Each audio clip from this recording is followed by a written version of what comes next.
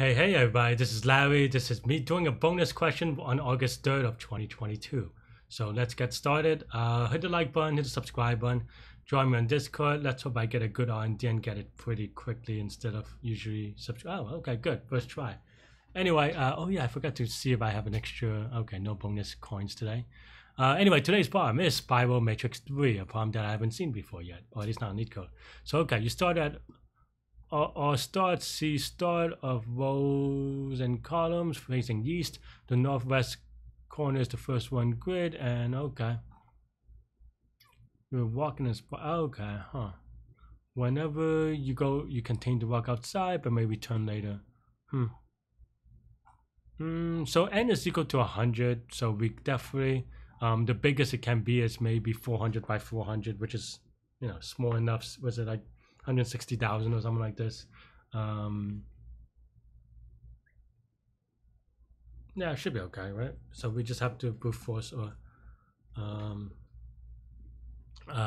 yeah, just brute force and then keeping track of it. So yeah, so let's create the answer matrix, which is going to be just say none times I like using these as R and C, but times C for right? And then here, there are a couple ways I can think about doing it, but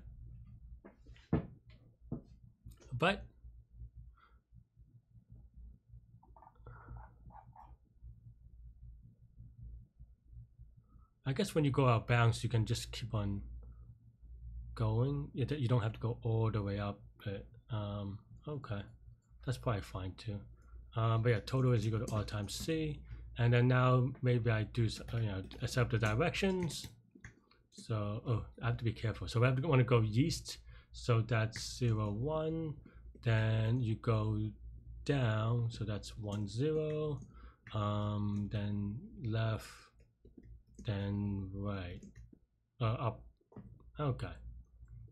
And then start X, start Y. So I'm going to rename it because I don't know. That's what I will. And then now we go while total is greater than 0, so we get it one space at a time. And what we do now is, and it's okay to go out bounds. Once we go out bounds, we change the direction.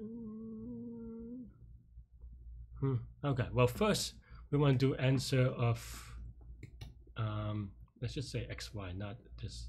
I mean, it is going to be the start, but XY is equal to, oh yeah, maybe I should have done it the other way. So we start at count is equal to 0, while count is less than, let's just go at total, which is R times C. Okay, this is just simulation. That's what I'm doing. I'm just kind of doing it one by one. I think there are a couple of things we can do. But yeah, okay, so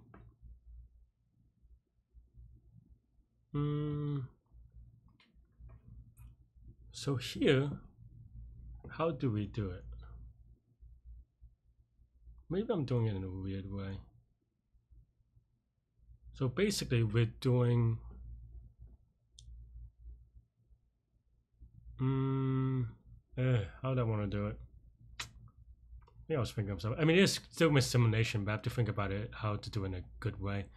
So then here, we want to go 1, 2, 1, 2, 3, and 1, 2, 1, 2. Because we want to take 2, 2, 2, and then next is 3. Now next is 1, 2, 3, 4, 1, 2, 3, 4, 1, 2, 3, 4. It's kind of awkward because this is like the square. Well, this is the way that this happens. But let me think about this. I mean, it's simulation, but I'm just thinking about how to write the code in a clean way.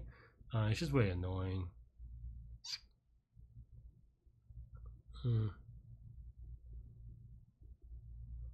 Because basically what you want is you think about a square and the square and like not when you're trying to think about the square numbers, right? You think about, okay, 1, and then you have 4, and then 9, and so forth. The 1, you know, you have 1, and then you draw out the 2, 3, 4, and then now you do 5, 6, 7, 8, 9, and then next it's going to be 10, 11, 12, but then here it goes out of bounds, so it's a little bit awkward.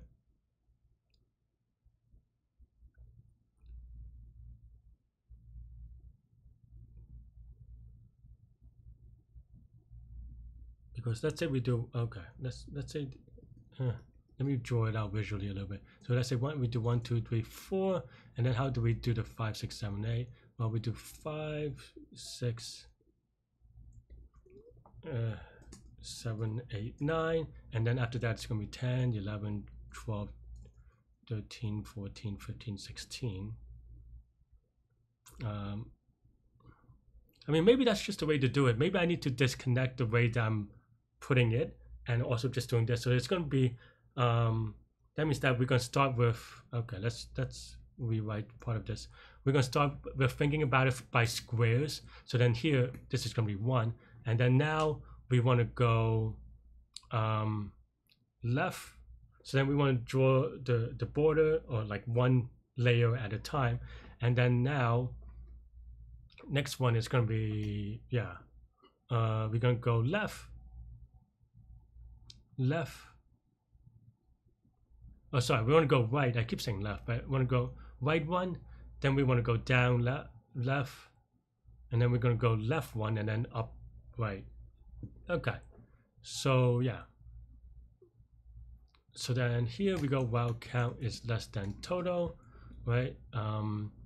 We want to go, let's say current is equal to 0. This is the direction. Though I don't even know that I want to do it this way. So basically here we want to go left one, then down and oh, I keep saying left. Go right one, then down and left, and this is for L is equal to 1, and I think we can do that. So we go right one,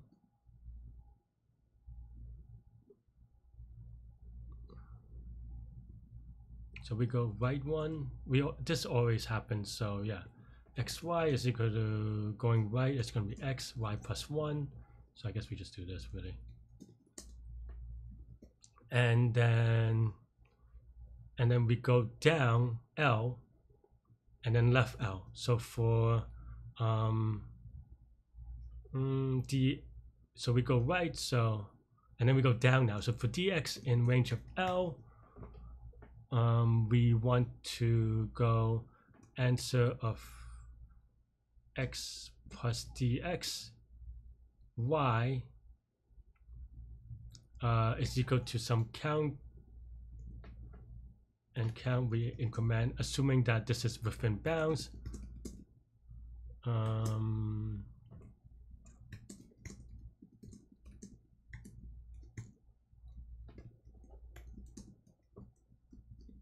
Right. So then now we go to the right one, and then we do this, and then now we can go to the left L times. So for dy in range of L, oh, we have to move the x first. So now x we incremented by dx to go down. Is this right? So we're there. We want to do L1 and then L1, but for this one, I think I have to be, yeah, I have to count this one as well, but that's okay. And this one, in theory, you could do it, but it has the same overlap because we already counted it. I think so. I could be off by 1 here. Minus dy is greater than c. So then ends of x, y minus dy is equal to count increment by 1, right? And y minus dy. Okay. And then now we have an outer layer.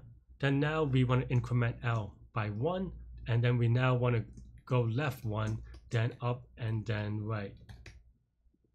Okay, so here we go left 1, so we decrement. I hope this is right.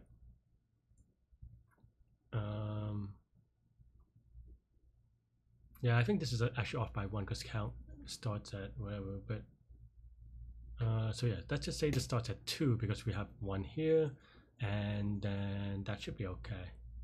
Yeah. Anyway, so we go left 1 here, and then now we try to go up L times again, same logic. So I guess I can just copy and paste this, really. Huh, wait, this is going down, so no, going down is okay, but here it should be subtract.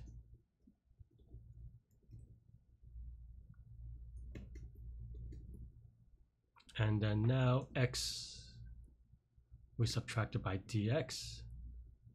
Oh no, why am I subtracting by dx? This should be L.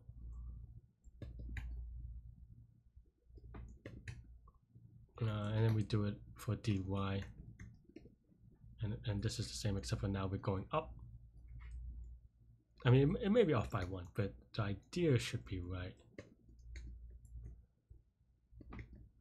And then here we can return answer.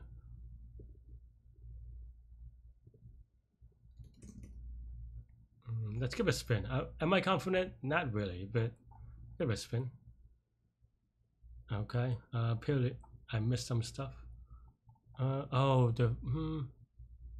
So let's see, 1, 2, 3, 4. The second one is being wrong is a little sad too. Did I mess up?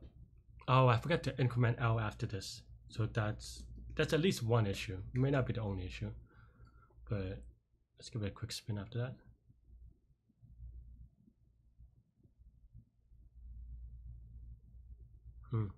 Does it go in infinite loop because it doesn't reach back? It's possible. Let's see, right? Let's at least test this case first. So okay, so 1, 2. Still wrong. Oh, also I'm outputting the wrong thing. Am I not? Oh, we have to. Okay, we have to represent the coordinates. Okay, so we can actually do this in a different way. I mean, we can still keep this, but then now we have answer 2 is equal to an array, and here we can append x plus dx y or something like this.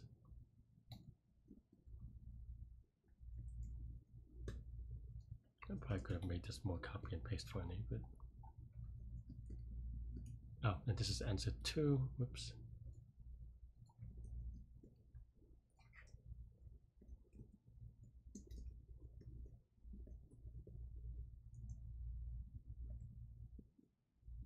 Why is my indentation? Is that right? Seems right. Where's this one wrong? Okay, well, yeah. And then now we can reset this.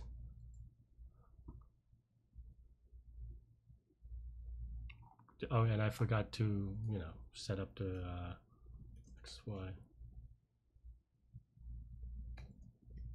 That part is fine.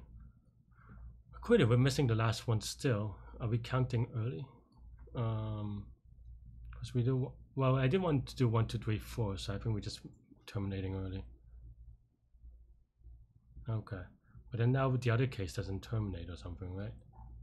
Or just too slow? Hopefully this was good. We'll see how that goes. Looks like it's timeouting because it doesn't take that long to do even like 30 squared or something. So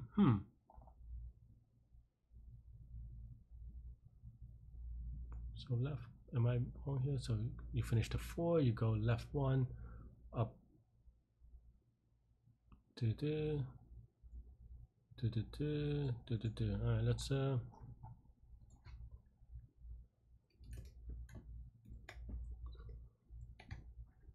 let's see. If I'm right here, then after this loop it should be 0, 5. Yeah, that's right. in what I'm trying to do. But you can see that I'm duping some elements as well. So maybe that's, well, I mean, that's definitely not good. But let's see, right? 1 4 1 4 1 5 2 5, and then I repeat 2 5. Why am I repeating 2 5? Okay, 1 4 1 5 2 5, and then we have to go left. So it's this one. Oh yeah, because this is 1.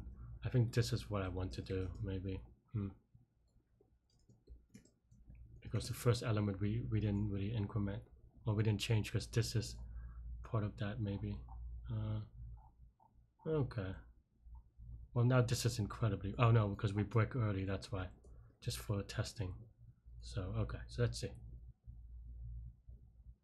Okay, so this looks good. Let's give it a submit after this. I'm too lazy to take out this code, but we'll see. Hopefully this is right. Okay, good. To be honest, I was not 100% confident about this one. It's just that there's so many things to go wrong. But my idea is going to be, like, you could show that the idea. We're just simulating it, and the idea is that when we go outside the given box, we just keep going, and you can kind of do by, you know, for every loop of this, you can think that one of the layers is going to be gone, or one full loop, that at least 1 or 2 of the layers will be gone. So that means that for all times C, it's going to go at most 2 times R and 2 times C, or something like this, though they go in parallel, so can't really be that. But it's going to be all of R times C is the idea, even though it looks really yucky. And yeah, so that means that, yeah, it's going to be R times C time and R times C space. And that's pretty much all I have. Let me know what you think. This is a messy one, took a while, but the idea is right. A lot of copy and pasting, maybe that I'm not happy about. But yeah, anyway, stay good, stay healthy, to good mental health. I'll see y'all later and take care. Bye-bye.